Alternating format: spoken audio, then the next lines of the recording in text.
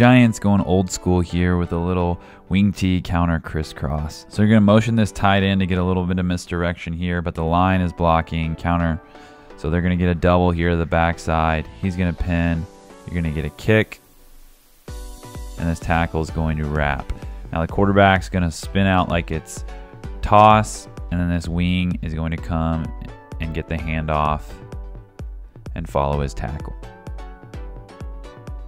So there's the setup, make it look like toss, and the handoff. Picks up a nice gain.